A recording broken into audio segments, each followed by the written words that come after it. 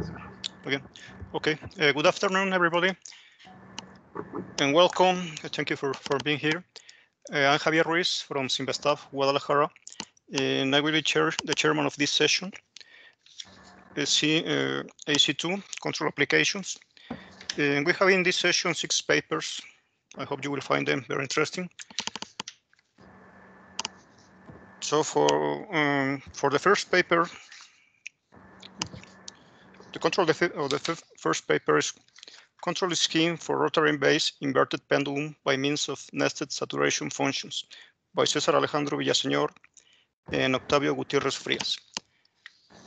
So César, if you can share your screen, please.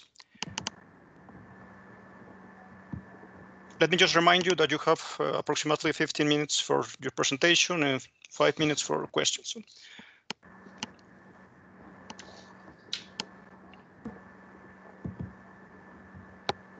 César, can you share your presentation, please?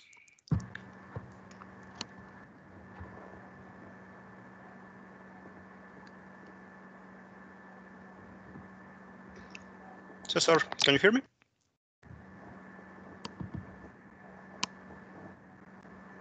It seems that he has a problem with the microphone.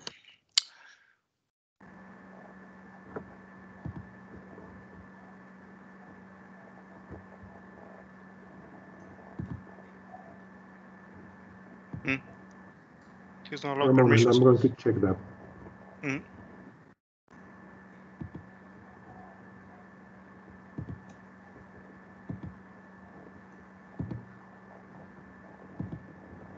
Okay, Cesar, now you're a presenter. Try again, please. Go ahead, Cesar. Yes, thank you. I didn't cut. Do you hear me? Yeah, sure. Yeah, go ahead. Can you see my screen? Yeah. Thank you. You can start now. Thank you. Yes. Thank you, everybody. Let me present this paper with the name Control Scheme for Rotary-Based Inverted Pendulum by means of Netted Saturation Function. The author of this paper is my advisor, Octavio Gutiérrez Frías, and also me, César Alejandro Villaseñor Ríos, from Instituto Politécnico Nacional. Yes, the contents of this presentation is about 5 sections. Introduction, about the paper, the dynamic model, the control scheme proposed in this problem, in this paper, and also the numerical simulations that were implemented for this article, and the conclusions in the paper. To begin, let's see the introduction. So, the automatic control theory is a fundamental element in many applications. So it's related with other research fields as mechatronics, robotics, electronics, chemistry, and also others, like mechanics and others. So one of the most interesting and intricate problems in the automatic control theory is the analysis and control of underactuated mechanical systems.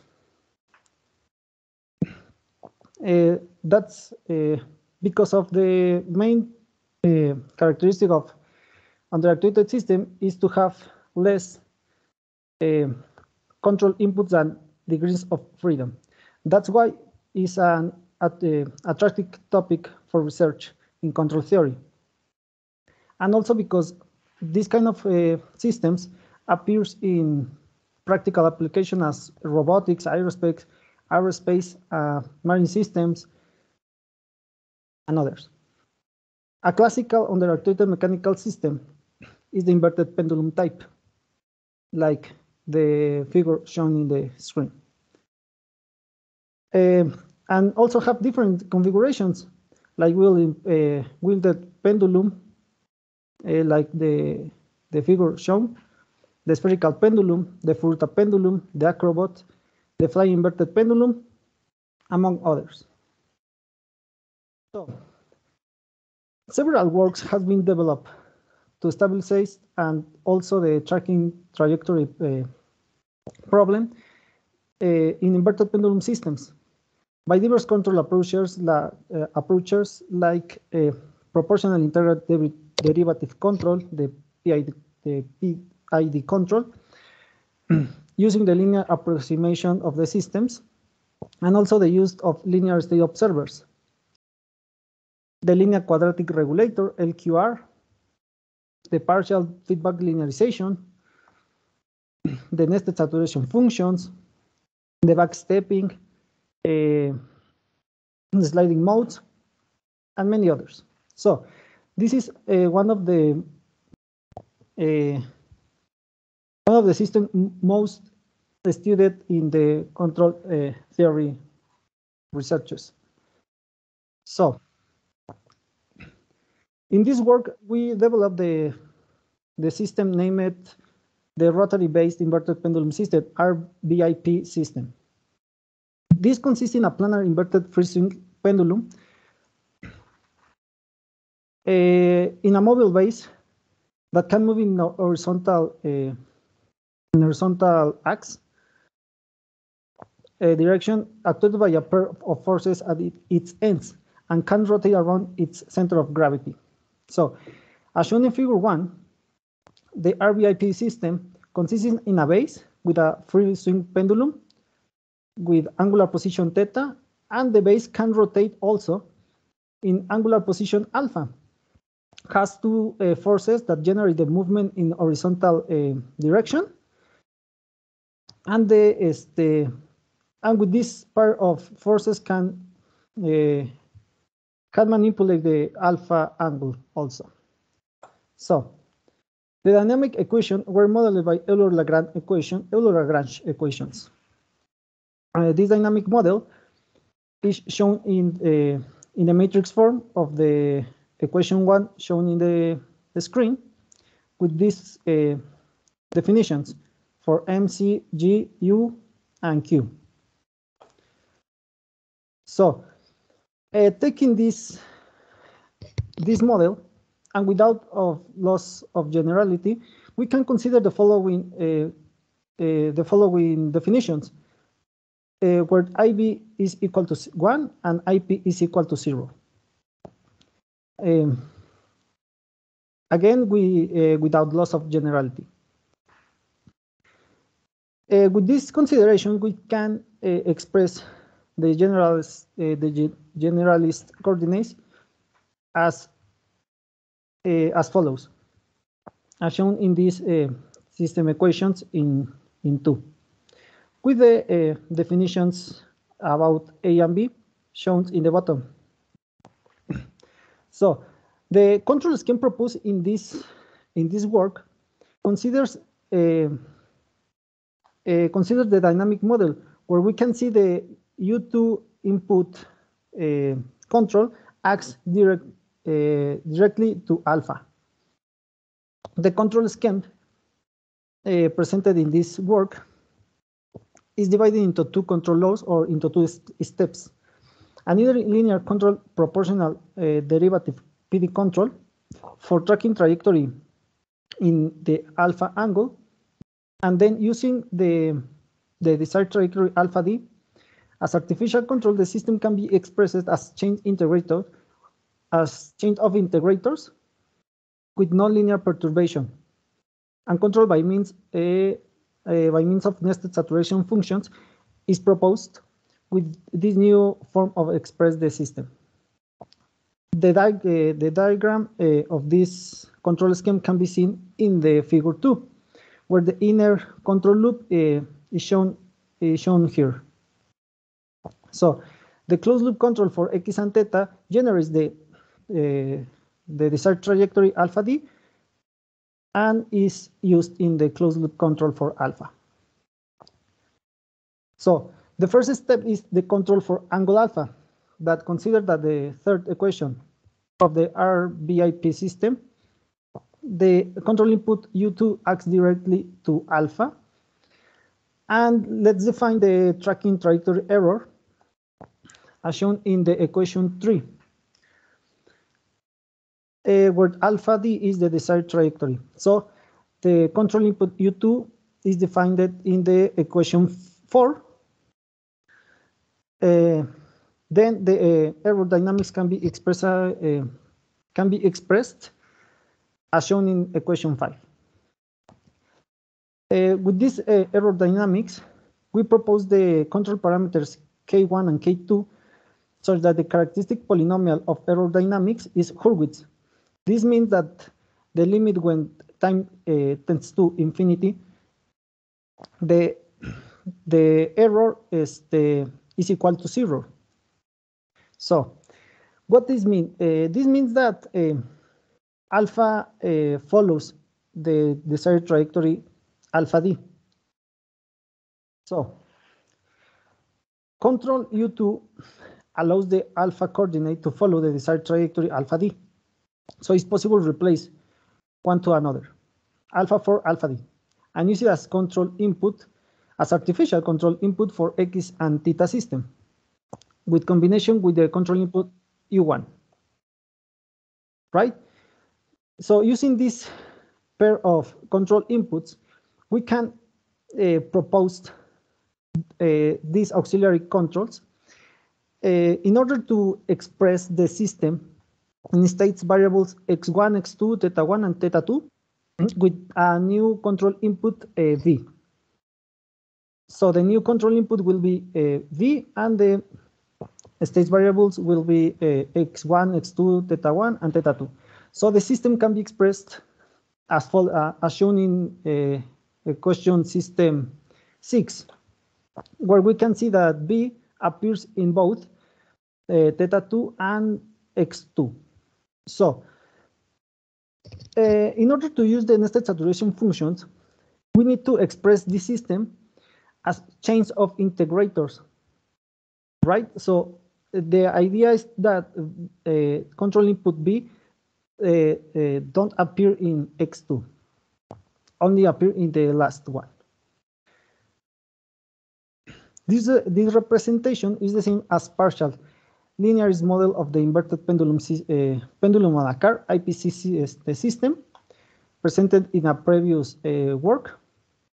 So this representation is valid when in the upper half plane, right? So according to the coupling theorem, we can propose the following coordinate transformation shown in the screen in equations 7, which leads that to a change of integrator with a nonlinear perturbation. We can see that BF appears only in omega 2, but don't appears in the others. But a nonlinear perturbation appears in C2. So in order to use the nested saturation function, the nested saturation function techniques, we propose the following linear transformation with a new variables Q1, Q2, Q3, and Q4. So the system 8 can be transferred into the new system 9, where appears the BF in all variables. With this representation, we propose the following controller for BF shown in equation 10, where sigma beta, sigma gamma, and sigma delta is a linear function, linear saturation function, sorry. So according with the work of Aguilar, all these states of Q1, Q2, Q3, and Q4 of the system 9 in closed loop with the controller BF, all these states are bounded in a finite time with the following constraints shown in the equation 11. So this controller is based on a previous work.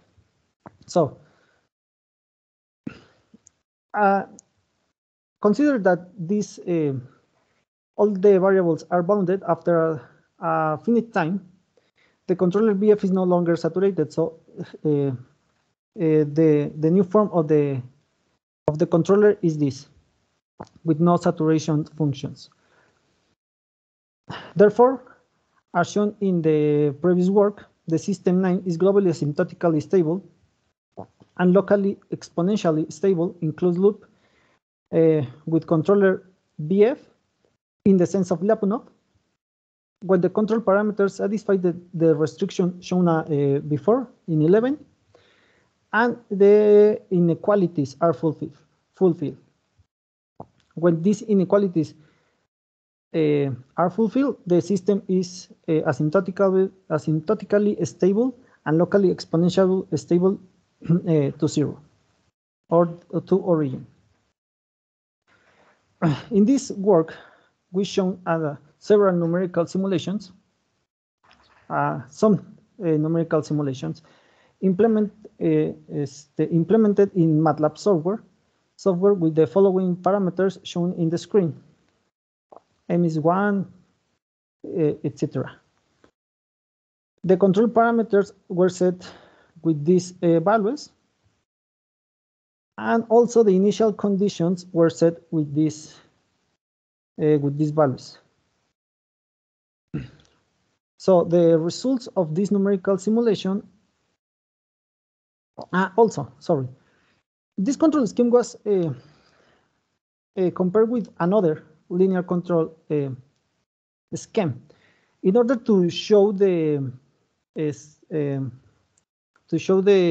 effectiveness of this control scheme proposed in this work. Cesar, you yes? have two more minutes. Yes. So we propose this linear classical feedback control law with these values designed by LQR technique. So this is the results where control scheme proposed in this work show that have less time stabilization and no oscillation phenomena in both horizontal displacement and angle of the pendulum. But the control input U2 in both controls used, the control scheme proposed shown a peaking phenomena, but is less than LQR control R is implemented. So this is the results of this paper. The conclusion is that the control scheme proposed consists in a combination of two controllers, a linear PD, and a state saturation function, when the system can be expressed as chain of integrator plus nonlinear perturbation, and some numerical simulations shown the stability to 0 of the whole system in closed loop with the control scheme.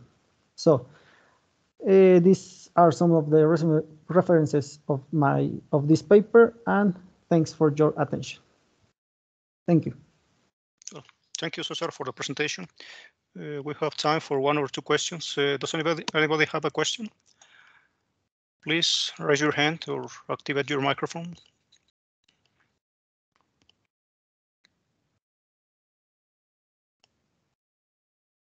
Anyone? Are there any questions?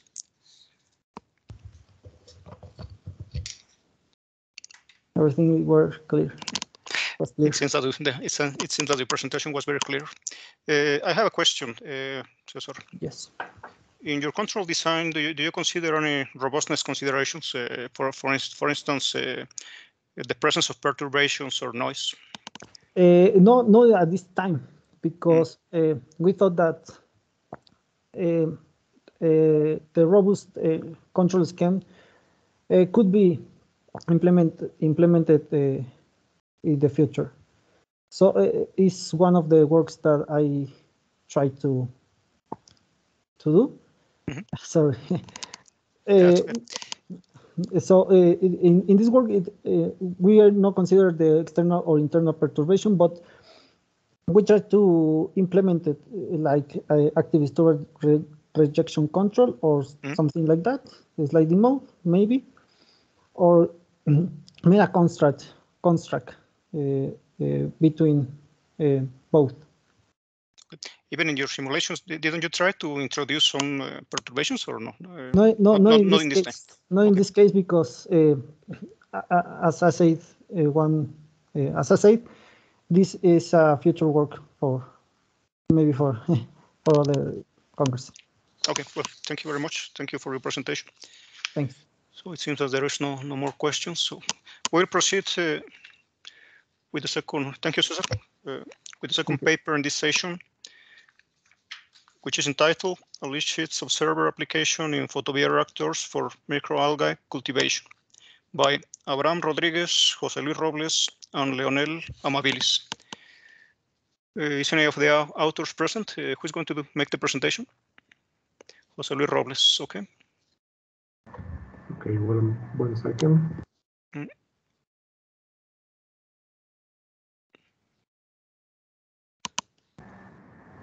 Ready, Jose Luis can make presentation now. Okay, José Luis, go ahead. Hi, can you hear me? I can hear you, but I can see your presentation. Please share your presentation. Share the presentation.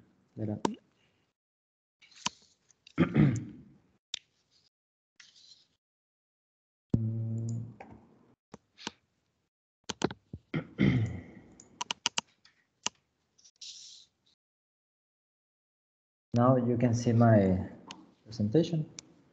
Yeah. Yeah. Yeah. Let me. I need to put on my camera, or it's not necessary. As you wish. I think it will be better if you activate your camera. Okay. Okay. Now you can see my camera. Yes or not? I cannot see. No. I don't see your camera. Well, in my laptop is on, but I don't know if you can see it. Oh, please continue. I'm gonna start like that. Okay. Okay. Okay. Let me put my time. Can I start now? Yep. Well, good afternoon, everyone. My name is José Luis Robles Magdaleno, and I'm gonna expose my work we call a leaf shape observer application in a photobioreactor for a microalga cultivation. Okay. Well, for wait a minute. For a little bit introduction in an industry such as pharmaceutical, food, and energy industry, the growth of microalgae play an essential role. This is mostly important because the final product of the microalgae, it's important. Maybe it can be vitamins, medicines, energy results, etc. So that is the important for the growing of the microalgae. The microalgae work with photosynthesis. Photosynthesis is a process in which biomass is produced from the sunlight as an energy source and the carbon dioxide as a waste product. So that is the way the microalgae work. Okay, the microalgae maybe grow in a large scale open system like lakes and ponds, and closed control system like a photobioreactor. This is that will be the process that will be focused photobioreactor. So the photobioreactor is a closed controller system that allow the optimal operations, minimal pollutions, and maximum productivity of the microalgae. As a result, we are growing microalgae in photobioreactor offer several benefits that the open system. That kind of benefits can be simply like the control. We can control this kind of system, and it's more difficult. Sorry, the control the large scales like lakes at once. Okay. For the control part, the control nonlinear biological system has a long been difficult for currently theoretical because nonlinear biological system have a lot of traits and benefits like the mechanical system, and they are much more complex, in particular because we have a cultivation of microalgae that is chemical things. So that part of for the system is more complex. So for the since there are great interest in estimation in complex variable in this kind of photosynthetic organism, the topic of the estimation state has been widely explored in the literature. We have the Lugenberg observer, the Kalman-Finster, and we are the most we know. Actually, we're gonna use the Lugenberg observer for the estimation. Sorry. Now, The current techniques we are using is the LMAI solution for the electromechanical systems. So these kind of techniques have been advances of the are really simple in the programming, and they are based to in the knowledge of maximum coordinates. This work proposed a study of the use state estimation based on leasing coordinates for the state estimation based on the mathematical model for the spirulina maxima. Spirulina maxima is the microalga we're gonna use, and we are for experimental things. We have the model. Okay. For the mathematical things, we start with suppose the fx is a continuous pairwise function on T and satisfies the Lipschitz condition, and like the equation number 1. Therefore, I phi bigger than 0, such that the equation is of the states with x t equal to x0 has unique solution. Also, it's assumed that f is a continuous function in some domain D, so the R, assuming that the derivative exists and it's continuous in A, and it's for convex subsets. So like the equation number 2, L, it's the Lipschitz condition. So now we have the two lemmas we use. If fx and the derivative of x are continuous, we have for any domain, f is local Lipschitz, and if fx and derivative of x are continuous in AB, their f is globally Lipschitz for any kind of bounded. Now we want to go work with the normal nonlinear system equation, like the equation number 3.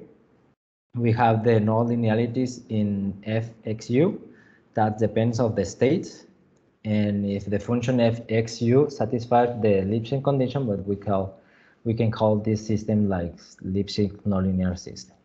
Okay, so now we're gonna reformulate the Lipschitz condition to work in this kind of model.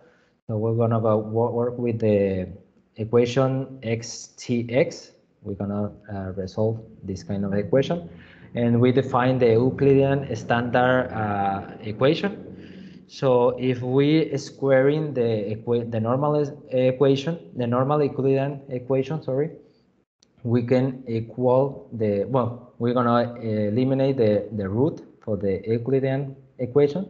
So we can equal this part of the equation with the last equation, xtx. So we can have these results. Xtx is equal to the squaring for the Euclidean norm. Now we can use the nonlinear system to work with this kind of condition.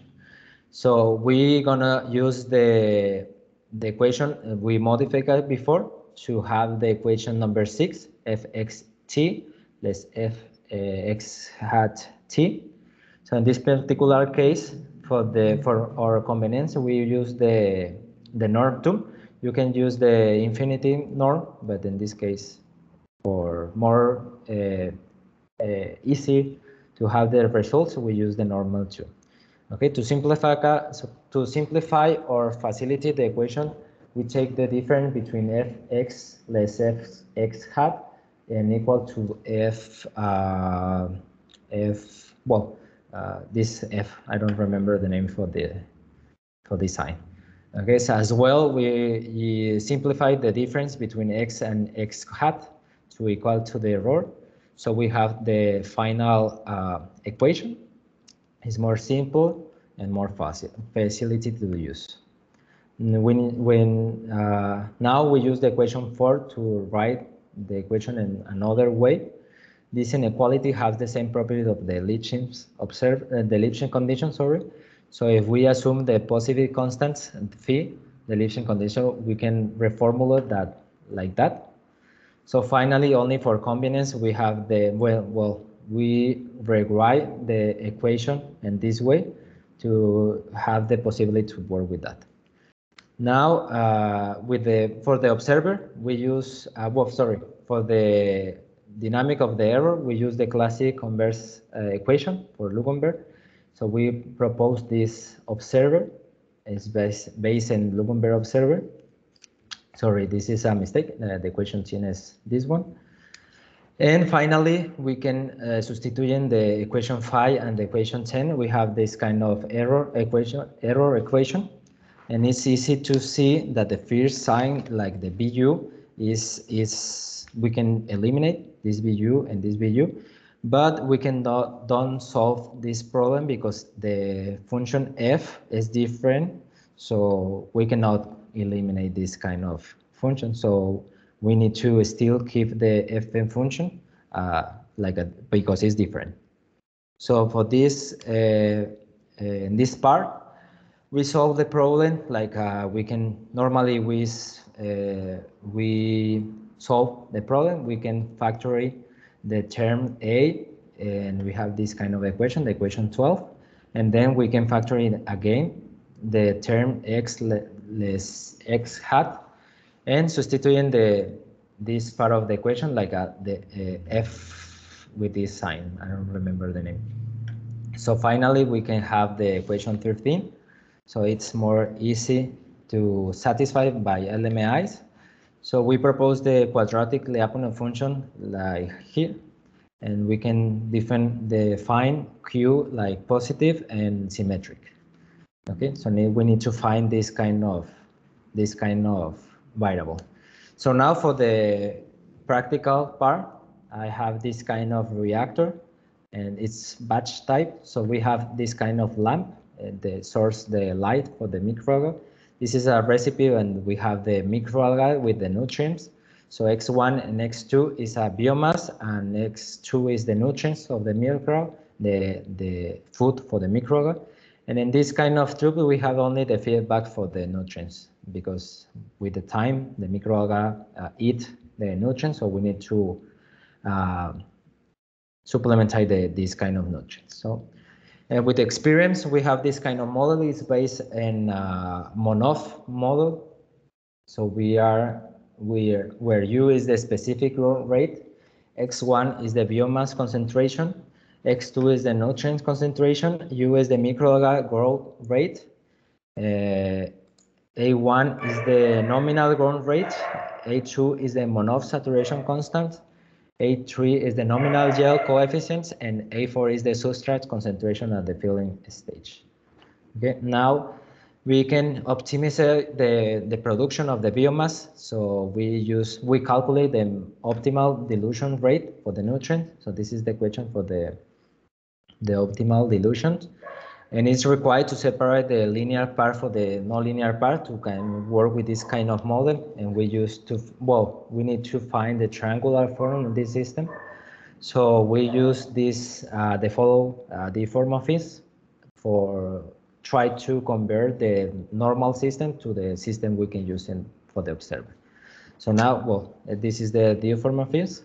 So when we use this diffeomorphism, we obtain this system, and the follow system, we can work with that because it's triangular form. We separate the linear with the nonlinear part, and satisfy the required to the observer. So now for find the Lipschitz constant, we use the Jacobian. This is the step for find the Lipschitz constant. We use the infinity form, and finally we obtain this value for the normal, for the Lipschitz constant. So now we can pass to the simulation. This is the calculate we use in MATLAB for find the Q. We use the LMIs and Jalmin, delivery Jalmin in MATLAB. So this is the matrix I found, and it's what is the word? And satisfy the required we need. It's symmetric and it's positive defined.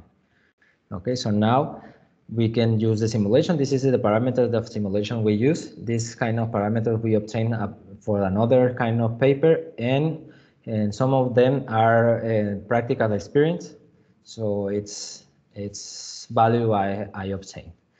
For the results, we have this kind of estimation, the estimation of the stage 1. We can see the biomass concentration is very close, so it's almost the same like the real value. So that is very important for us because the the biomass is one of the value. It's hard to obtain for the bioreactor because the sensors or maybe the forms we can have this kind of value is hard, or sometimes we need to stop the process to have this value. So for that reason, or the principal result of this paper is we can estimate the biomass concentration inside of the photobioreactor. Okay, and for another results, we have the same for the state number 2. We have the nutrient concentration, and it's very clear to see that the estimation is good.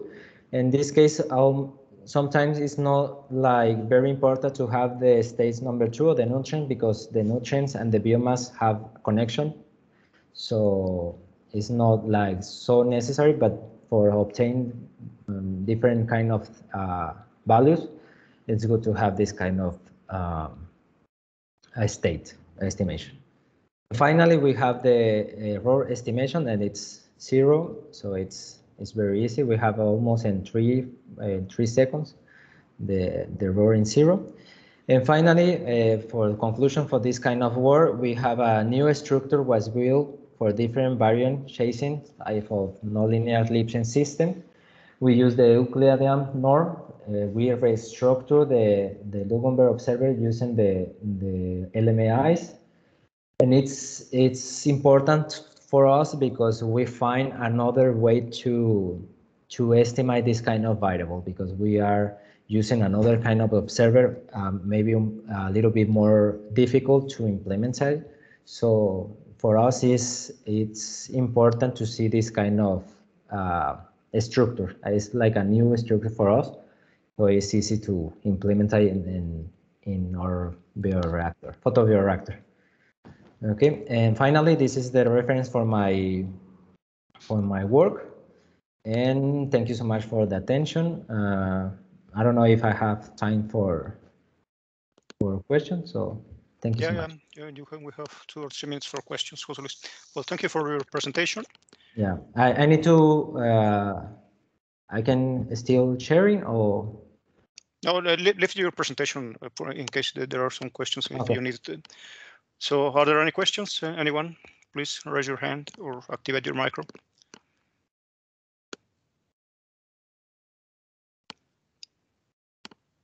Anyone? Are there any questions?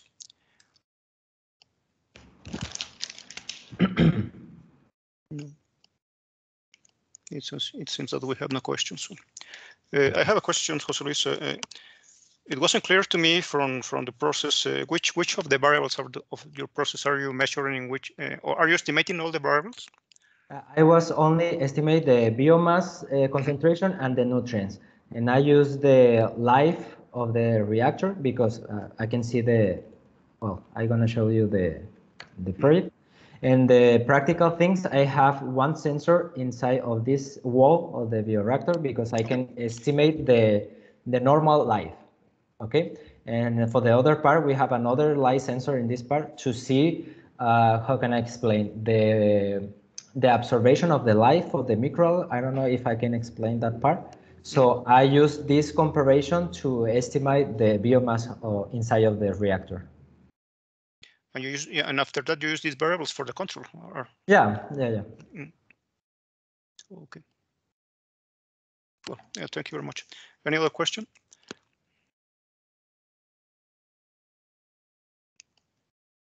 No, it seems that we have no more questions. Well, thank you again, Jose Luis. Thank you so much. You can stop now sharing your presentation. Okay. See you. Goodbye. Thank you. So let's move to the next paper, the 3rd paper. So the title of the 3rd paper is Modeling and Simulation of a Furuta Pendulum Actuated by an Inertial Wheel by Israel Alejandro Cadena, Martin Bustamante Encino, and Rafael Stanley Núñez. This paper will be presented by Rafael Stanley. Yes. Rafael, please share your presentation.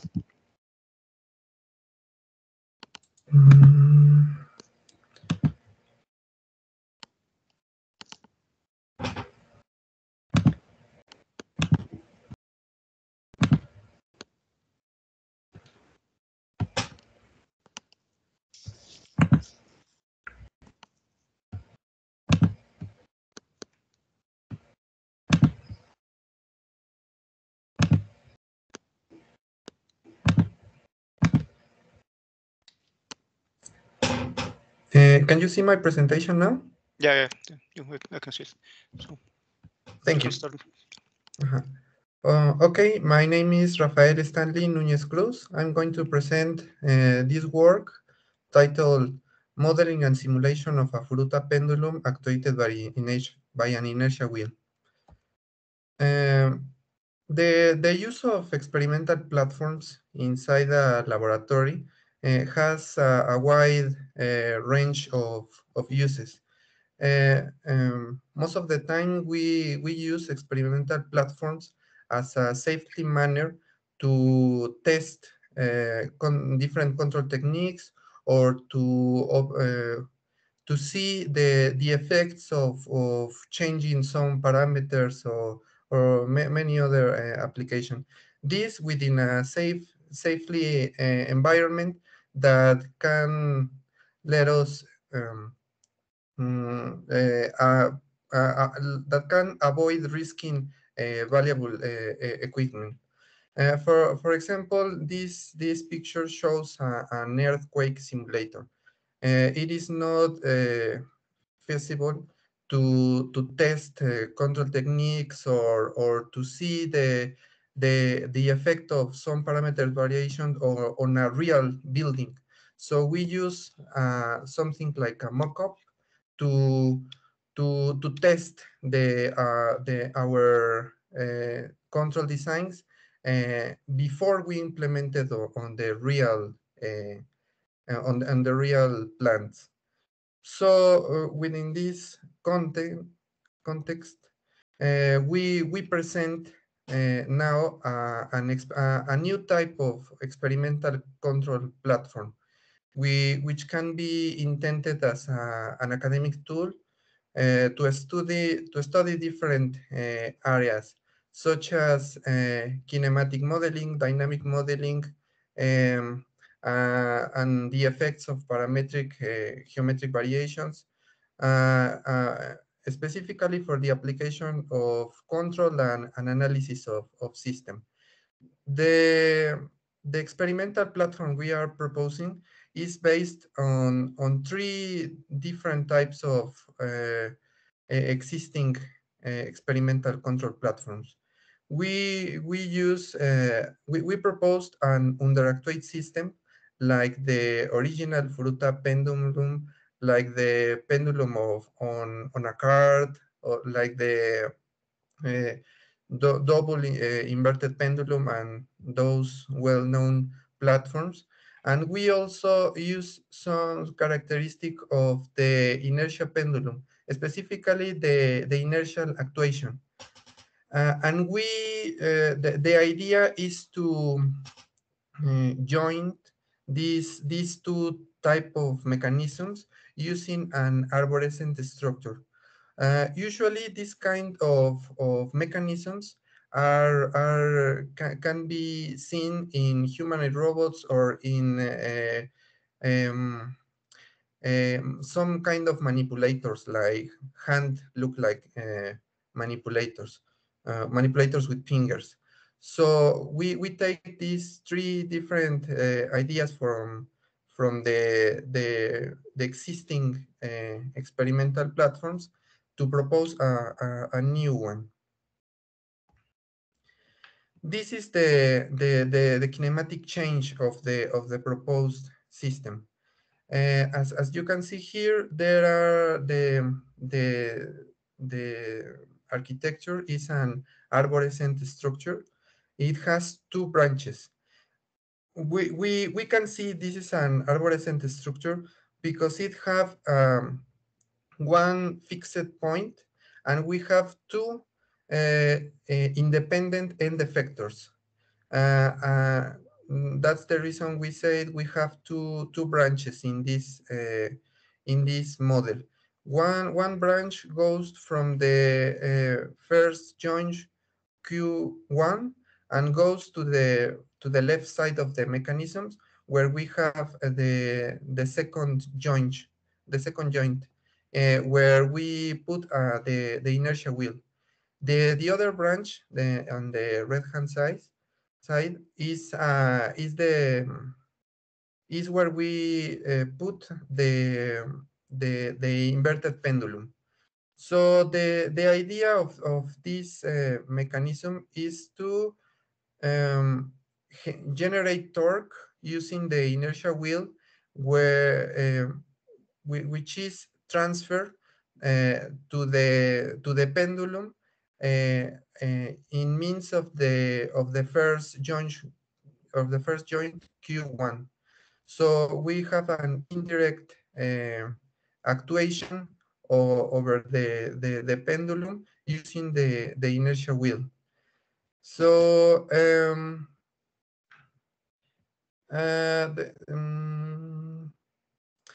another thing we can say about this is that we have, even if we have three different joints, the only actuated joint is the second one, where we have the inertia wheel. The Q1 and Q3 are passive joints, which means they are not actuated.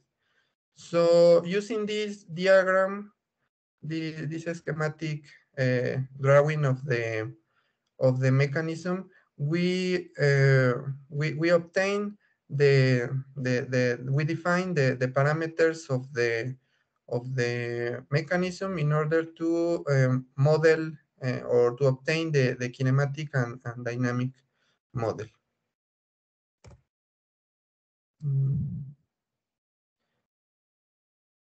So the kinematic model can be obtained defining the proper geometric transformation between the coordinate systems. In the previous image, we have 6 different coordinate systems to describe the motion of the platform. We have 3 different joints and another 3 coordinate systems for the center of mass of each one of the elements. Using the Denaldi-Hartenberg convention, we define the parameters, the transformation between these coordinate systems, and we have this table. Then we obtain the general transformation matrix from the base to each one of the masses by multiplying the corresponding relative transformation matrices. As we can see, the position of the first mass, which is the base link, only the orientation and the position only depends on the value of the first joint. For the second mass, the position and orientation of the inertia wheel depends on the value of the first and second joints. The position and orientation of the third mass, which is the inverted pendulum, depends on the first and third joint, which is the base link and the joint of the pendulum. So even if kinematically there is no the coupling is only about the first joint, we can see that in the dynamic model that there is much more coupling elements. So the dynamic model was obtained using the general Euler-Lagrange methodology, which produces the well-known dynamic equation of a manipulator, where the matrices, where the inertia matrix, Coriolis matrix, and vector of gravity forces are defined as usually. When we applied this algorithm to using the relative transformation and the positions and velocities obtained based on these transformations, we obtain the values for these 3 elements of the for the equation of the manipulator. Here I present only the non-zero elements of these matrices. So we have a system of three variables, which is the three the general the values of the positions and velocities and accelerations of each one of the three joints. So these are the non-zero elements of the inertia matrix, the Coriolis matrix, and the vector of gravity forces. When we get these values, we notice that there are several similitudes with the models of the original Fruta pendulum um, and the model of the uh, inertia wheel pendulum. This was the, we know that that was what we are going to have, because we can see in the proposed mechanism that both the inverted pendulum, the Fruta pendulum, and the inertia wheel pendulum can be seen as two particular cases of this more general mechanism. So when we eliminate the mass properties and inertia properties of the inertia wheel, we found that the equations led to the model of the Fruta pendulum. And also when we eliminate the dynamic parameters of the inverted pendulum, we get the equations of inertia wheel pendulum as is presented in this slide.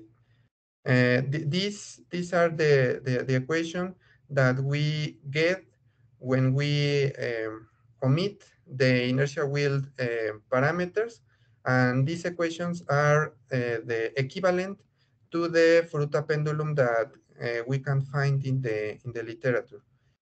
And when we eliminate the dynamic parameters of the inverted pendulum, we get these equations, which are very similar to the inertia wheel pendulum, except that we don't have this term, which is the force, the gravity force that we have in the original inertia wheel pendulum. The reason we don't have that force is because of the orientation, the direction of the gravity vector. In the original inertia wheel pendulum, the gravity actuates in the x axis, and here the gravity actuates in the c axis. So beyond that, all of the other elements are the same. This is an schematic model of the proposed platform. We have the inertia wheel at the left. We have the inverted pendulum at the right. We have sensors to measure the angular position of the three joints with a contactless magnetic encoder. And we will use a microcontroller or our FPGA to implement the different control techniques. So at the moment we are building the platform. So we also made an analysis of the parameters. We defined, or we obtained the inertia values, the mass, using a parametric um, conceptualization of the links. This way we can modify some distance, some radius, and we can reevaluate all the other dynamic parameters of each mass, of each element. we can use this information for further analysis in future work. We implement a very basic control in simulations to prove that it was possible to control the platform. Here we implement a PD controller plus a compensation of the velocity term, and we tested with different initial conditions around the unstable equilibrium point. We also put a perturbation here at 5 seconds of the simulation. We can see the force, the torque that need to be used in the motor to produce these trajectories, and we also present the angular speed of the wheel, which must converge to zero. Finally, here is a picture of the current state of the platform. We are building the electronic sensors, the electronic boards for the sensors in order to test control laws in this platform, which I hope can be used to prove new control techniques in this more challenging platform. And that's it. So thank you very much. Thank you, Rafael, for your presentation. Well, we still have some time for questions. Any question? Please raise your hand if you have any question.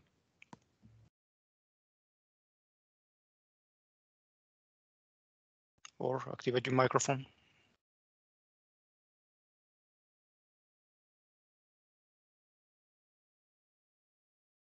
It also seems this time that the presentation was very clear. There are no questions. I didn't understand at the beginning when you were presenting on page 3 the schematic. Is if this is a more general model? This one?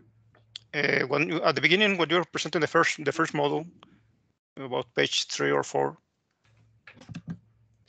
The equation or the first model you presented, I think you said that this was a more general model, that you after that you find the similarities between this model and the Furuta pendulum. Yes, this is the. You can still see my presentation, right? Yeah. This is the proposed architecture, or the proposed prototype. So we can see that it has elements of the inertial wheel and also of an inverted pendulum. So the Furuta pendulum and the inertial wheel pendulum can be seen as particular cases of this more general mechanism. Yes. The idea is to propose a more challenging platform to implement control laws, as this has many different challenging characteristics that we don't currently have in one platform. And when you use the inertial wheel as control, what is the control action of the inertial wheel? What do you use as control? For the moment, the idea was only to present the architecture. We only use a PID controller plus a term which limits the velocity, the angular velocity of the wheel. Okay.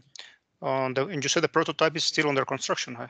Yes, the mechanical part is already finished. We are dealing with the design and construction of the electronic parts for the sensors. Okay, well, I think that's all. Well, thank you very much, Rafael. Thank you.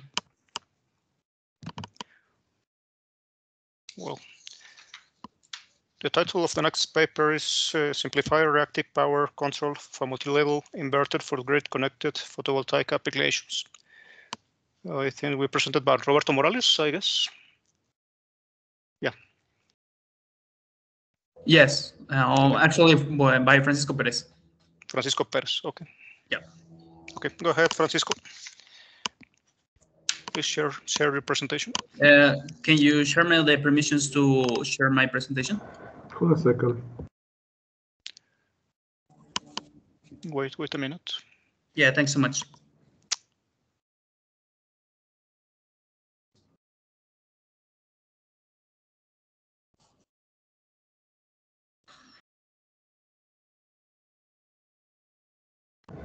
Go ahead, permission granted.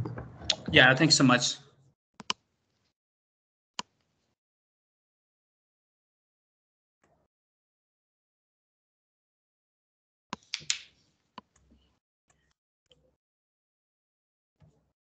Actually, I can turn on my camera. Oh.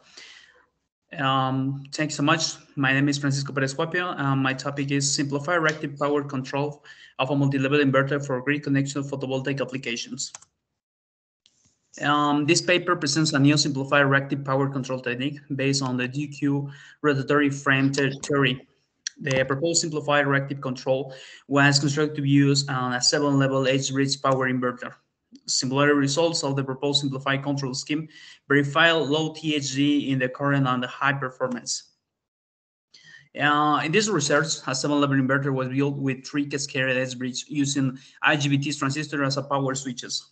Each H-bridge is fed by an array of 2 solar panels model L60MC 250 by SolarTech, connected each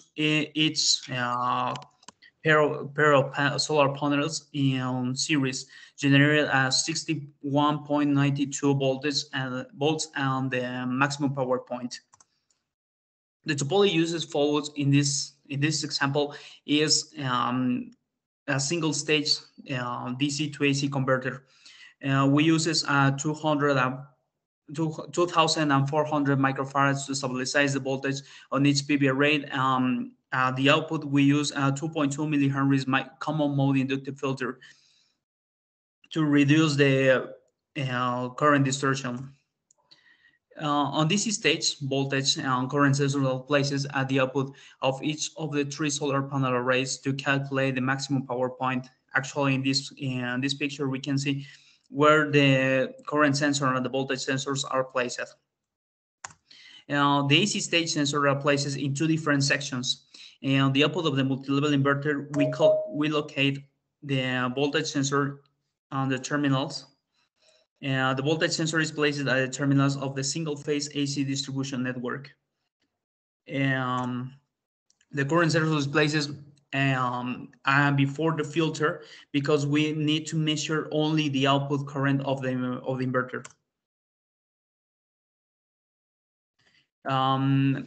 Our algorithm that we propose here is this one. We can see in this part the MPPT algorithms to track the maximum power point of each PV array. We measured the output current of each PV array, and we calculate the total current that we have here. We use PLL to estimate the angle rho of the voltage grid, and we create a delay with filters and with filters to create from the current of the grid, the current of the output. We create two different currents shifted 90 degrees. Due to low conversion rate of the solar panels, the incremental conductance algorithm is used to calculate the current of the maximum power point. Actually, in the picture, we can see that the maximum power point tracker are placed of each PV array. In this case, we have 3 different arrays and we calculate 3 different power points. The logic that we use to calculate the maximum power point for each PV array is shown in the second feature on the right side. With the maximum power point current of each PV array, the total maximum current, called I total, is used to estimate the current reference for the PI controllers. In this case, only we create the addition of the each current calculated for the MPPT trackers. We calculate the input current for the controls. Two current signals, actually, I alpha and I beta, shifted 90 degrees from each other, are generated from the output current IG of the multi-level inverter. With these currents and the voltage angle rho, the power transformations is performed to obtain ID and IQ. These currents are used to calculate the feedback point to generate ID star and IQ star from I total. IQ star is assigned with a value equal to or less than I total. To the calculation of the reference components ID is performed with equation number 2. In this case, we calculate ID, the component, the active component of the current, with the square root of the I total less IQ star, the square values of these values. To estimate the error of the API controller of the D components, ID star must change the sign. In this case, to calculate the error that is the input to the PI controller, the D part is multiplied by -1, the difference between the values. But in this case, the IQ error, that is the input to the PI controller for the Q part, is will not change. The result obtained of the output of the two PI controllers are the voltage components BD out and BQ out, which are in the DQ frame. To transform the BD and BQ outputs, we use an inverse part transformation to perform to transform the output from the DQ frame to alpha beta frame. Since the development system is a single phase, only the B beta component is used, modulated throughout the phase shifted pulse width modulation technique called PSPWM. In this case, in the picture, we can see each cells called UPWM. We can see how the carrier of each cell is shifted some degrees to create the multi-level inverter technique, multi-level modulation, excuse me. Modulated results, in this case, the sub-level inverter include the proposed control algorithm in the feature of the left, was parameter to use MATLAB simulating software to validate the results of the proposed control. We use the control algorithm in the left part on the inverter topology that we use, the single stage topology that we use in the right side. And we have some tests. The first test is the experiments performed with variable solar radiation and no current phase shift to observe the performance of the proposed control during the tracking of the maximum power point. The value of the reference IQ is set to 0 and the ID star component is equal to the value of the maximum total current, I total. In this case, we vary the solar irradiance. In this case, we can see the graph in black, how the solar irradiance is variable from 300 watts per square meter. We vary it on to 1,000 watts per square meter. We can see how the output current is varied from the output of the inverter, but the voltage that we create at the output, the modulator voltage, the 7-level voltage, is actually almost the same in all the cases. We only modify the output current. After the THD analysis of the current at different solar radiation conditions, we can see that at 300 watts per square meter, we can measure THD equal to 3.70%. And 1,000 watts per square meter, we can see a THD of 2.18%. A second test, the second experiment allows observing the system performance when injecting reactive power to the grid throughout the current phase shift. In this case, we can see in this picture that we modify the angle of the current, and we can generate reactive power with negative reactive power or positive reactive power. For this experiment, constant solar radiation is used, and only the value of the current reference IQ and ID star in the PR controllers are changed. Actually, multiple changes are made in the component IQ star to generate reactive power.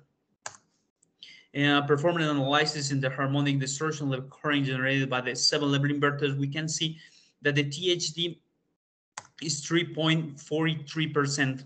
The highest distortion is presented with a reactive power injection of 1,150 reactive power, and it can be seen in the THD analysis in the picture of the right. Conclusion: in these papers, a new simplified control technique based on DQ theory is proposed for photovoltaic power generations. The hardware fully employed uses fewer power components compared with two-stage 7-level inverters.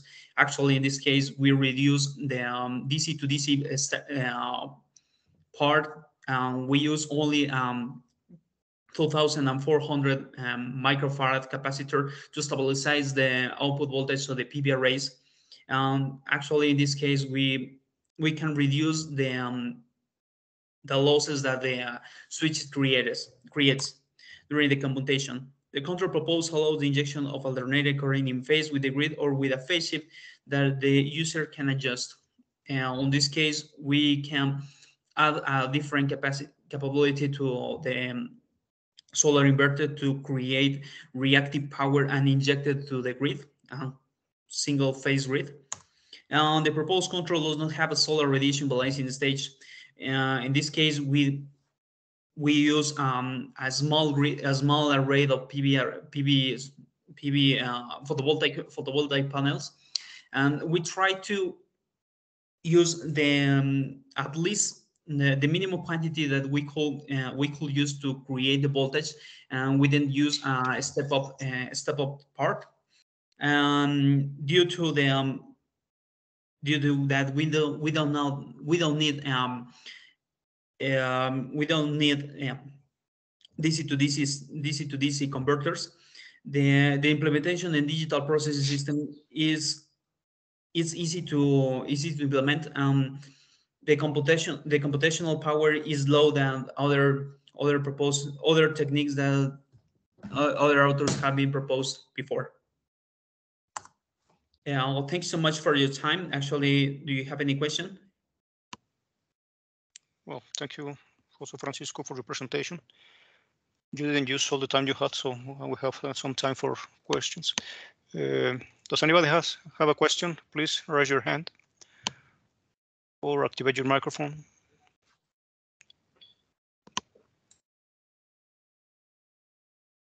Are there any questions? Yeah, I will present the two parts of my investigation. Now, it could be easy to find questions for this part, maybe. Actually, this is the two pictures that we have here. On the left side, we can see our control algorithm that we present. On in the right side, we can see the DC to AC converters in the multi-level topology that we have here. Actually, I have the question here. Yeah. The number of arrays you have here, on what depends the number of arrays you have? Yeah, actually, the number of PV arrays that we have here is depends on the minimum voltage that we need to inject current to the grid. Actually, in this case, we need at least a higher voltage that the grid has. In this case, we take it and we reduce the quantity that PV arrays we could have in the inverter to reduce cost in implementation. Okay. Yeah. So it depends on the number of the quantity of the voltage. Yeah, actually, the output voltage to the grid. Okay. Yeah. And for the control part, do you use any other control or just PI controllers? Actually, we tested only PI control, discrete controls that we created, and we use forward step integration technique to estimate the integration of this part Actually, we didn't test any other kind of control technique. In this case, we only use classic PI controllers. Okay. Very good. Well, any other question, anyone?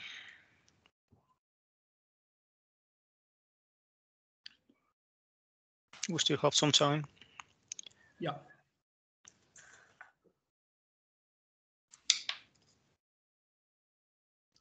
Actually, in this case, the most complicated part of the control is try to synchronize the PI controllers, because we could find a relationship between the capacitors that we have in the input of the DC to AC converter and in the speed that the PI control has.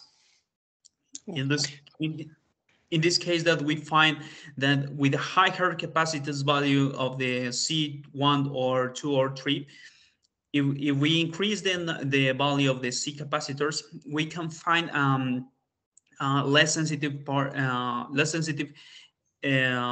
response of the PI controllers. In this case, we can see that we could change the solar radiation on the panels, but the control didn't find the change. But we could reduce the capacitance, we could find a higher ripple in the output current. That is curious in this part. Okay. And are you considering any other applications other than photovoltaic? Actually,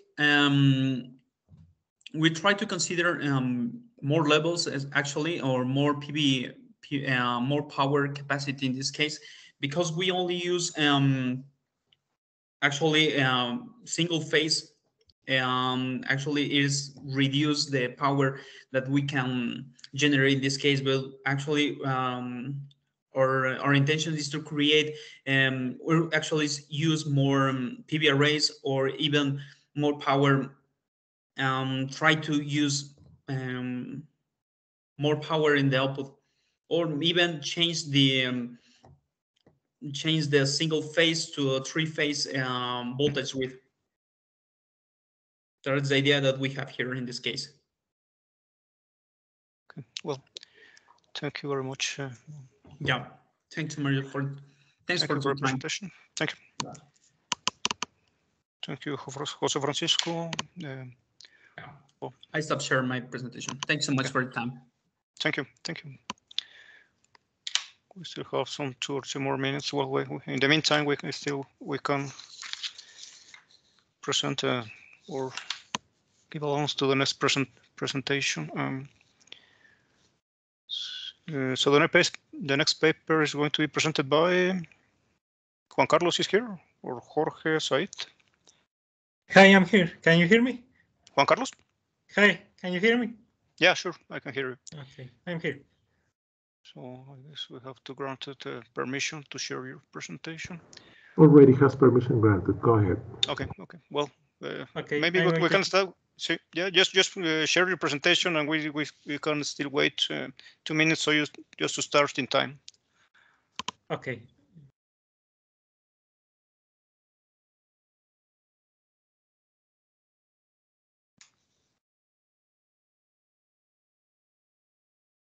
If you can please share your presentation and activate your camera.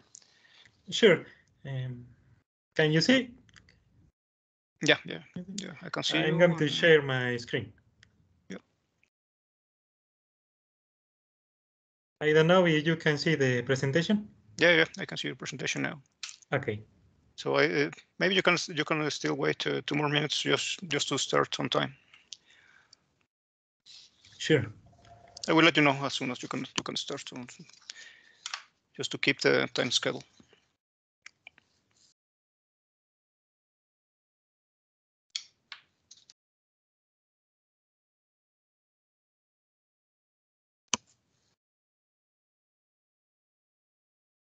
So the next paper is entitled Model Reference Adaptive Control for an Unmanned Aerial Vehicle with Variable Mass Payloads by Juan Carlos López Hoyos, Jorge Said Cervantes Rojas, Patricio Ordaz, and Omar Sandre Hernández. Presented by Juan Carlos López. So you can start now, Juan Carlos. Okay, thanks. Hello, good afternoon to everyone. My name is Juan Carlos Lopez, and I'm going to talk about the paper entitled Model Reference Adaptive Control for an Unmanned Aerial Vehicle with Variable Mass Payloads.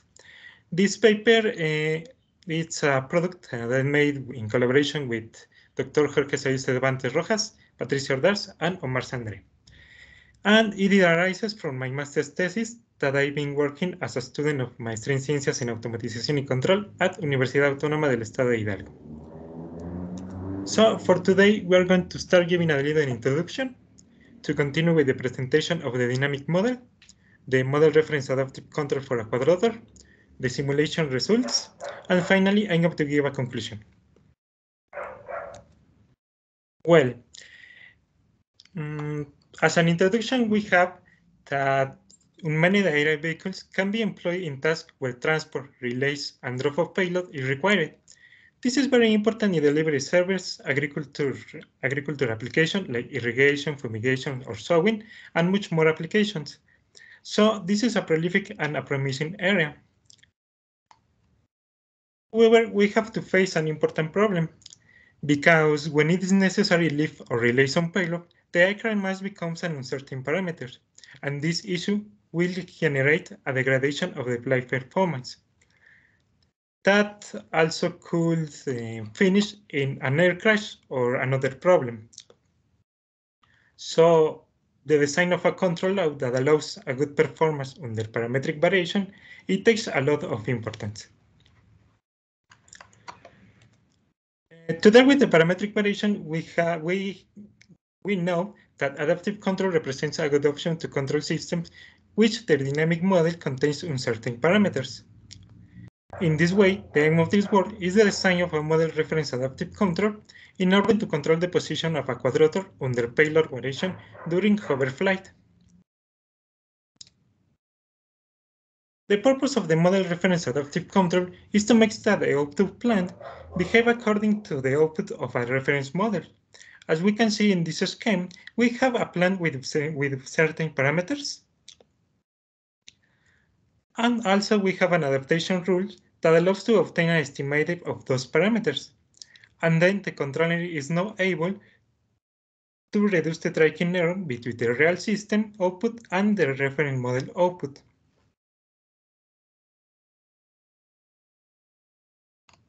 Well, now let me say something about the dynamic model of the quadrotor.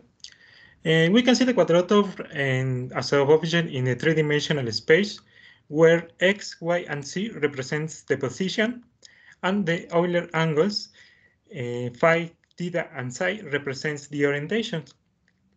Also, we have 4 control inputs that corresponds to the main thrust, denoted by U, and the moments roll, pitch in yaw.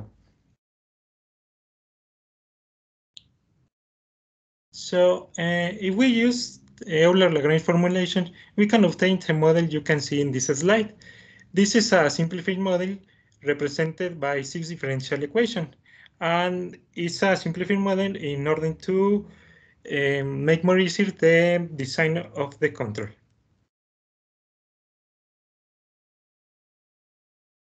Well, once we have the dynamic model, now we're going to start with the control design. For that, first, the feedback control law is proposed as we can see on equation 2 at the top of this slide.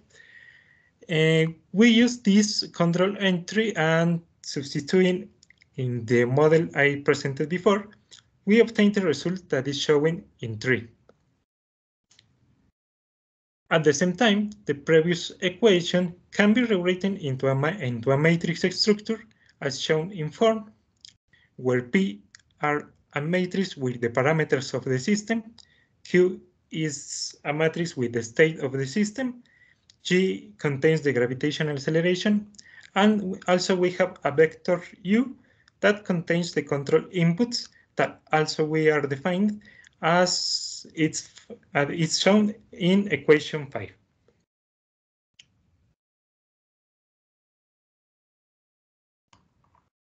Next, we take the reference model in the form that is described by equation 6. This is a common form as similar to a PD control. And well, in this dynamic where the matrices Ka and Kb represents the gains of the control and are positive definite. On the other hand, Qd represents the decided positions for the reference input, and Qm are the states of the reference models. So we have, according to the scheme we saw before, the tracking error is defined as is denoted by equation 7, where Q as minus Qm. And also we have the uncertain parameters of the system that correspond to the mass that is going to change when the quadroton relays the payload, and also the moments of inertia that correspond to the main moments of inertia, Ix, Iy, and Ic. And also we have, according to the scheme again, we have that the estimation, that the adaptation rule that allows to estimate a value of these parameters. And consequently, we have an estimation error that is determined by equation number 8.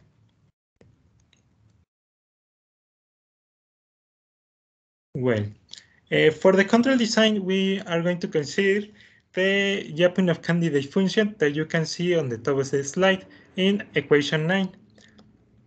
We are going to get in the time derivative of this equation, and we obtain the result that is shown in equation 10. So according to 4 and 7, as we see before, we can express a part of equation 10 in the relation that is shown at the bottom of the slide in equation 11.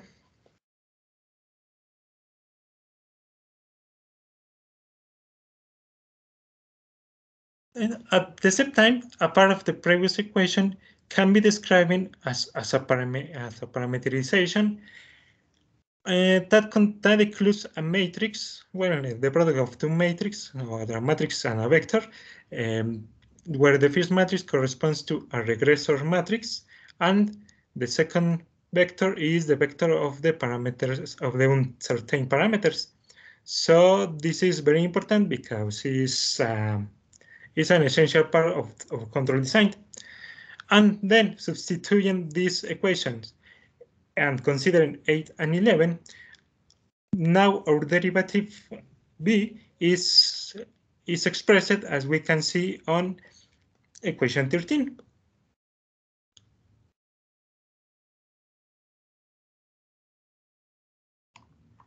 Well, to continue, we can assume the control law as we can see in equation 14.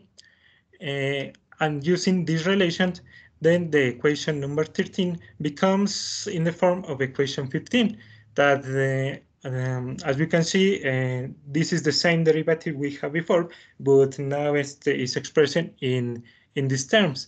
And well, we are looking at that the system, well, we're looking for the system stability. So to guarantee that situation, we are looking that the derivative becomes negative. So the adaptation rule is given by the equation 16. And in this way, it is possible to make that the derivative now as we can see on equation 17, be less or equal than 0. So by Lyapunov stability theorem, the error functions are now bounded, and by Barbala's lemma, specifically a corollary, we can ensure that the error goes to 0 as the time increases.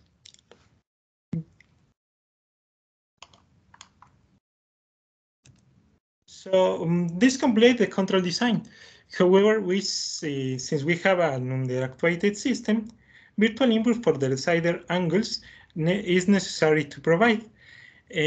So using 2 and 5, we obtain the following equation that you can see in this slide, including the input control U for the main truth that is described by equation 18.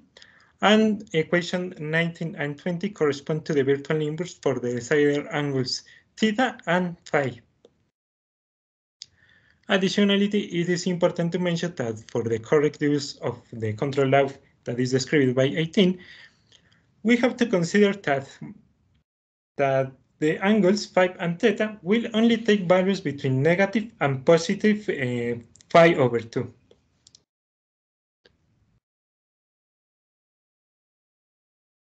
Well, we're going to show the simulation, the results. While to test the performance of the design controller, numerical simulation were developed using MATLAB Simulink. In this case, the decided inputs that we considered are constant for x and y, and for c, that is the altitude of the quadrature. We have a Heaviside function taking 3 different values, starting at 1.8 meters, and then 3.5 meters, and finally come back to 2.4 meters. And according to lapse of time, and also in order to include the problem of payload relays, it is proposed that the mass change according to the function you can see in the bottom of this slide. As you can see, we also have 3 levels for the mass.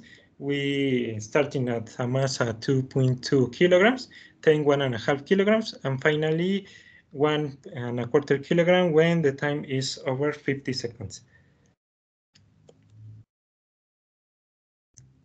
Now I want to show the firstly results. For the quadrature position, we can see that well, the control has a good performance since the quadrature stays on the decided reference despite the mass variations.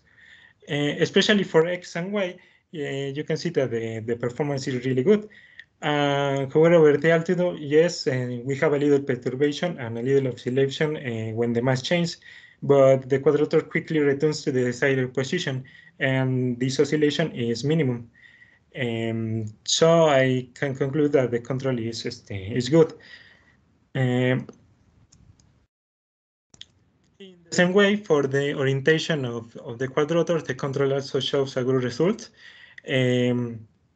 As you can see, for all the angular position, that is that keeping near the references of, so the control is working very fine, and coincides with all the position for hovering that we need for this work. Also, we have the control signals. I want to focus on the first graph at the top of this slide over the main thrust. And this because we can see how the control of how the action control is working in order to compensate the mesh variations in the different moments where this phenomenon take place. And well, finally, this slide shows the parameters adjustment that is provided by the adaptation rule. Well, it is observed that the estimated mass coincides with the true value of the real system. And for the moments of inertia, also we have a real level of coincidence. Maybe in the moments of inertia, we not have the exactly parameter, but the estimated value is still really closer to the real value.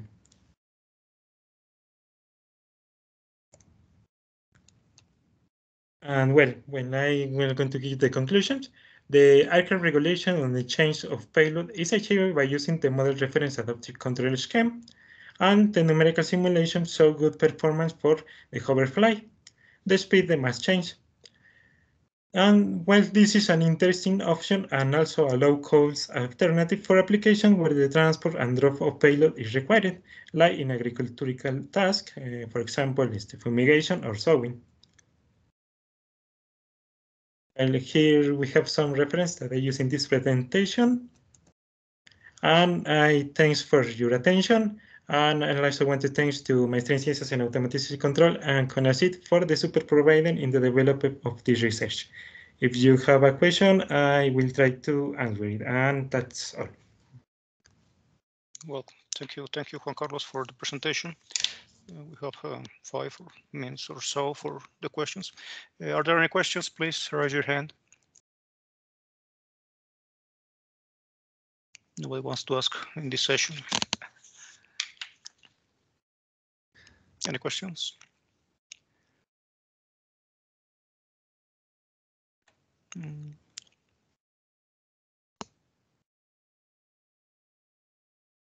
Adelante. Sorry. Go ahead, Dr. Silva. Sorry. Thank you, Javier. Juan Carlos, I have one question. Because your parameter estimation takes almost 10 seconds, is it enough to avoid any choke of your vehicle? Yeah, of course. Well, for this case in the simulation, we obtain different results. Yeah, maybe you can see that you can think that maybe represents a problem. However, like I said before, this is a part of my master thesis, and then we have implemented this control on a real platform, and we can observe that that in fact not represents a problem for a real-time implementation. However, maybe it's possible to search a better way to reduce that time. Yes, because I observed that your mass is estimated in almost 10 seconds, but the inertias are estimated very quickly. So Yeah. I don't understand why. Because they are very related. Yeah, sure. Yeah, it can represent a problem. However, for the real-time implementation, we don't have. Well, it's not take a lot of importance. This part of, but you are right. It will be great that the mass estimation becomes more quickly. Thank you. Thank you. Gerardo, any other question?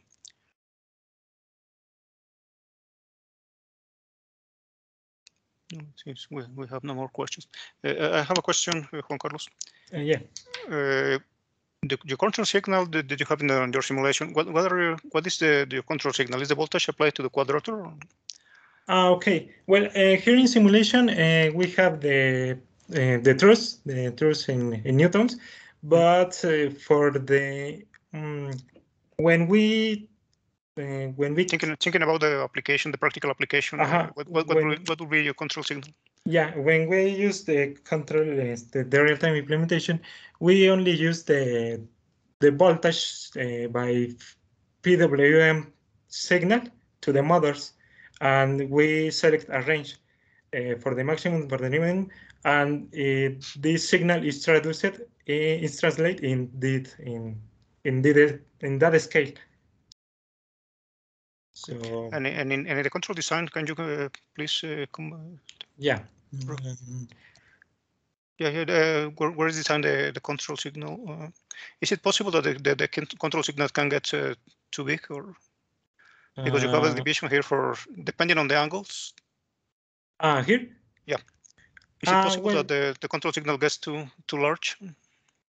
Not really, because if we consider that angles, obviously the quadrotor maybe crashes, but it's a common consideration in the specialized literature. Okay. And do you try to track a reference, or just to put the quadrotor in a stable position? Yes, by the moment we only have proof with hoverfly. Okay. So no reference tracking for the moment. No. Okay. Well, thank you very much, Juan Carlos. Yeah, thank you. Is there any other question?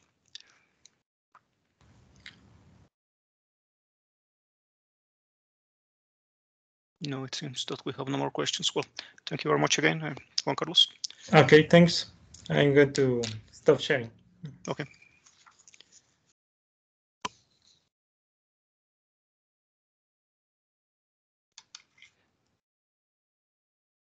So So the last paper of this session is entitled Low-Level Control of a Quadrotor Using Twin-Delayed Deep Deterministic Policy Gradient by Masen Shehab, Ahmed Zaghloul, and Ayman El-Badawi. I'm sorry if I mispronounced your name, so sorry. So this paper is going to be presented by Ahmed or Masen? Ahmed. Ahmed. Okay. Well, I can see your presentation now. Can you see the presentation? Yeah, I can see the presentation, but if you can activate also your camera.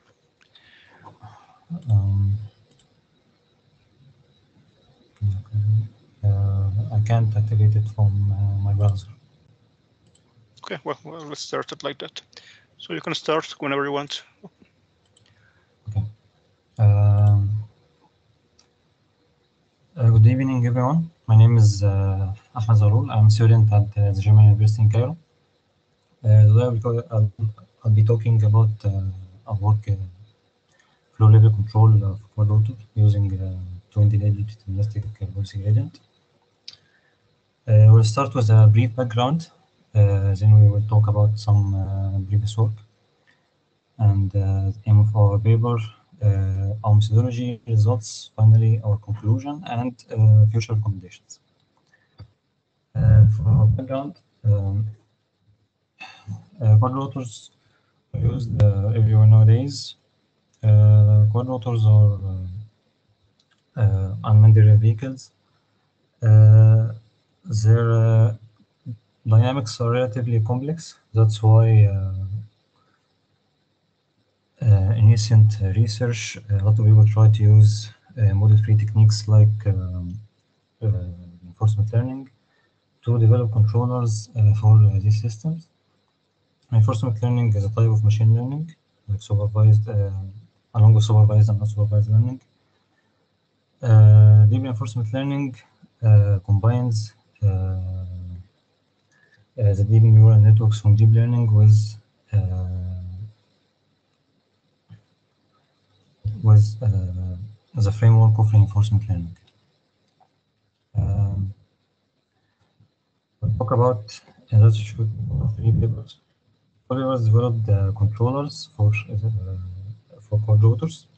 First paper developed deterministic policy controller for quadrotor using their own developed technique. The developed controller is only capable of stabilizing the quadrotor under large initial conditions. Second paper developed a policy gradient-based actor-critic. Their technique is a stochastic technique, it's not a deterministic technique. They use two controllers. They developed two controllers, one for stabilization and other for trajectory tracking. Last paper used proximal policy optimization to design a controller which they tested in simulation for fixed and moving targets, for tracking fixed and moving targets. So, this paper is to design two controllers that are built upon each other. The first controller is capable of stabilizing a quadrotor starting from any initial condition. Sorry, Ahmed. I'm still seeing the first page of your presentation. Is that okay? You're still seeing the first page. One second. Yeah. Now it changed now. Okay. Continue, please.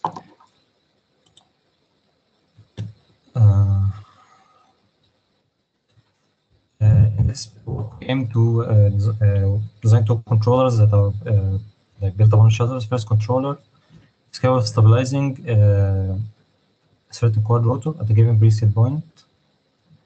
Second quadrotor is capable of tracking a target point.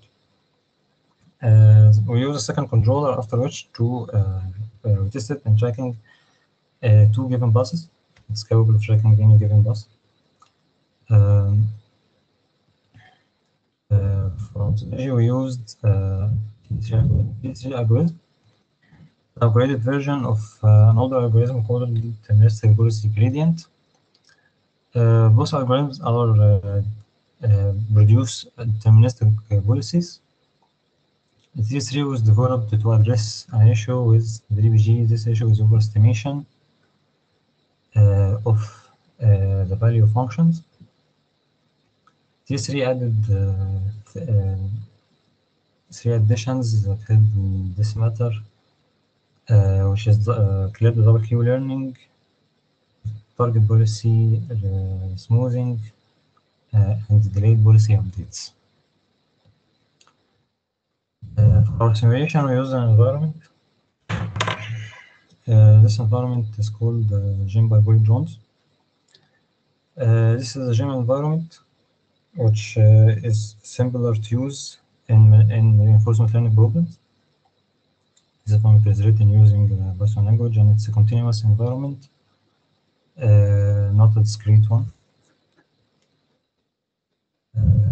Because of the large search space of the environment, we added some termination conditions to limit this exploration space.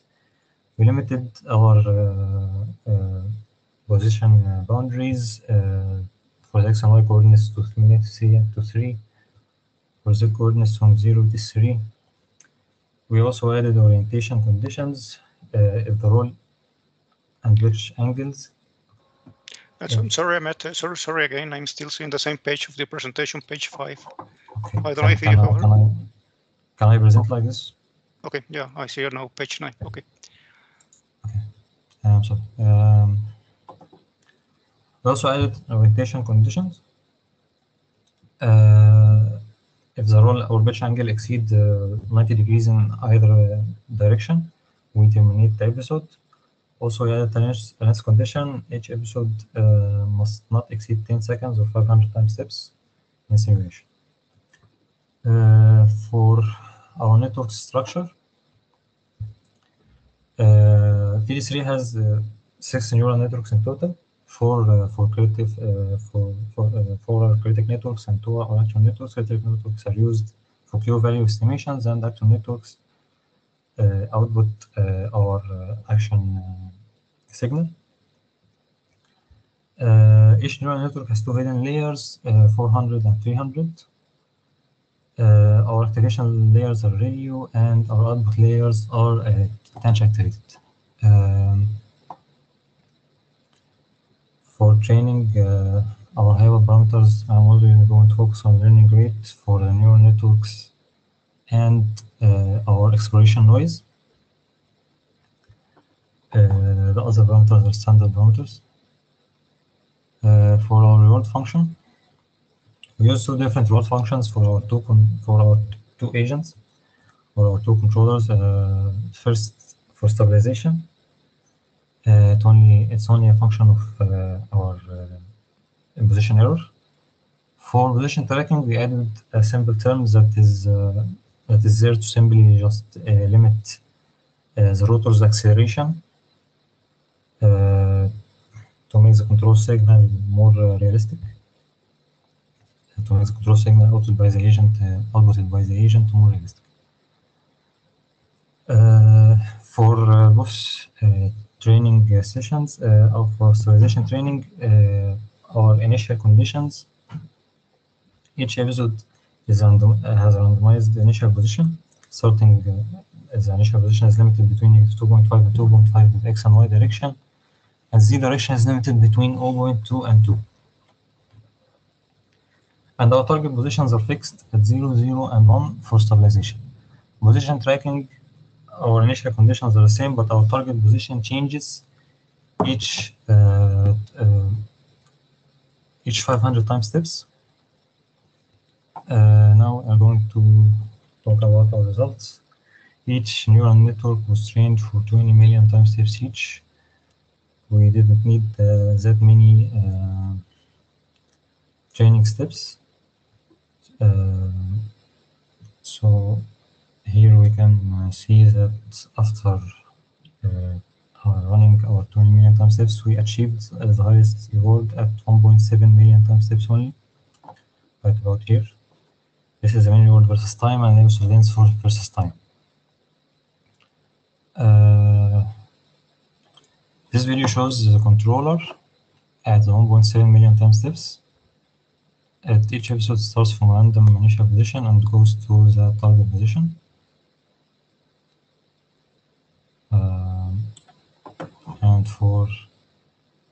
And here is performance of the agent during only one episode, starting from a random position and going to 0, 0, and 1, 0, 0, and 0 position, and 1 is 0 position.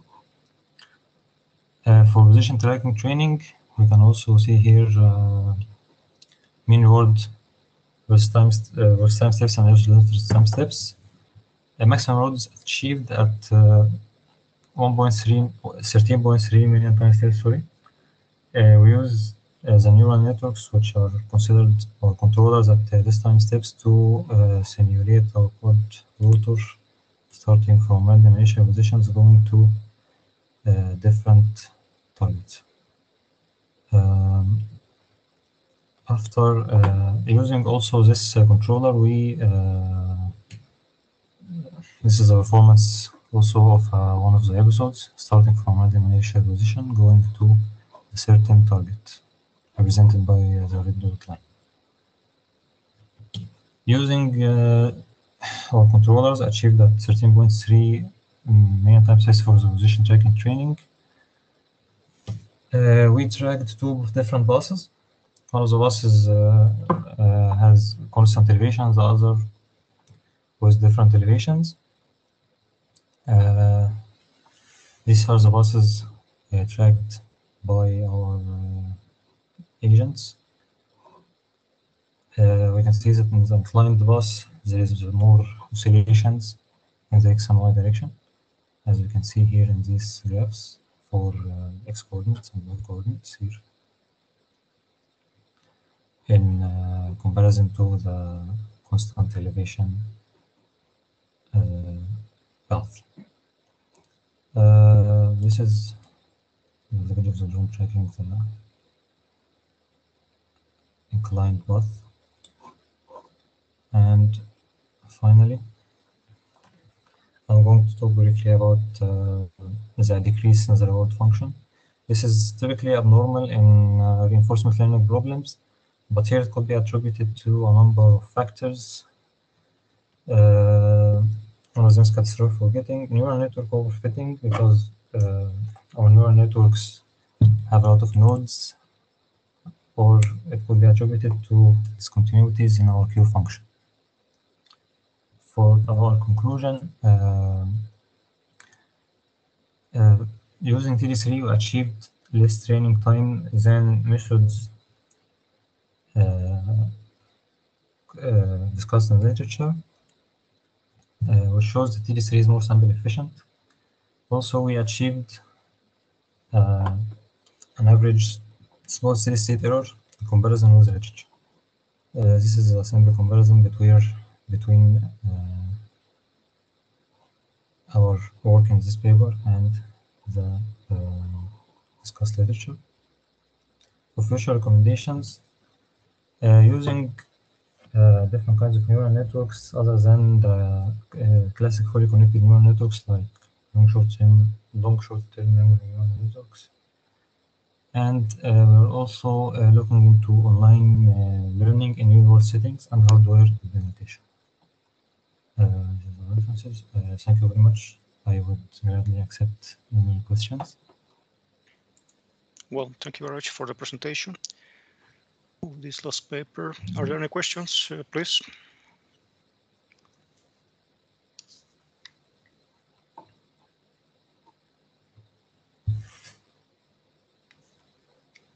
Anyone?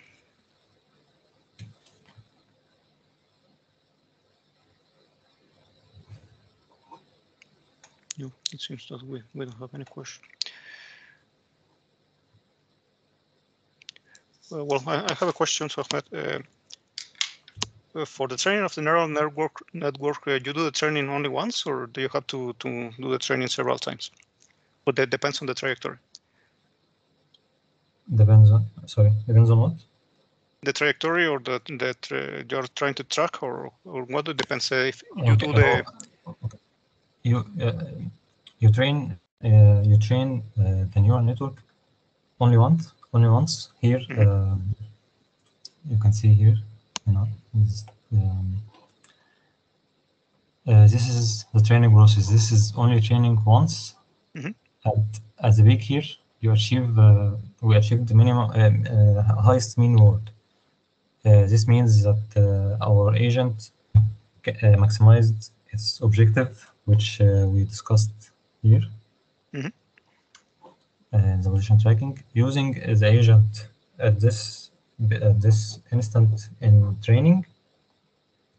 The agent is consists of the actor neural network. The actor neural network is like a controller. It takes in our state vector, which comprises of this here, and outputs a control action.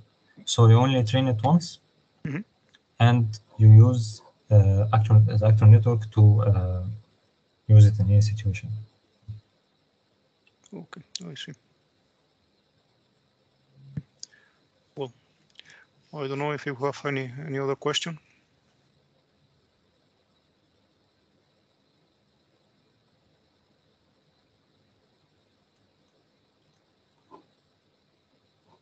No.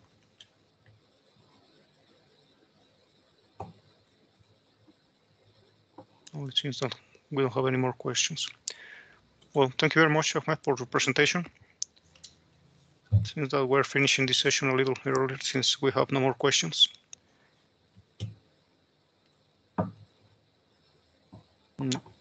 Well, this was the last paper of this session, Control Applications 2. So thank you very much, all of you, for joining in this session. I think we will finish now.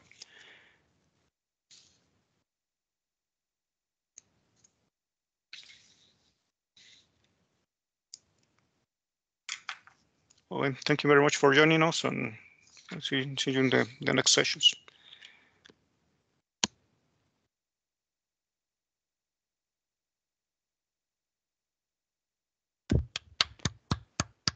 Well, goodbye, everybody.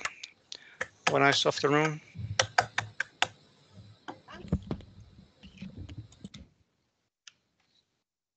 Bye.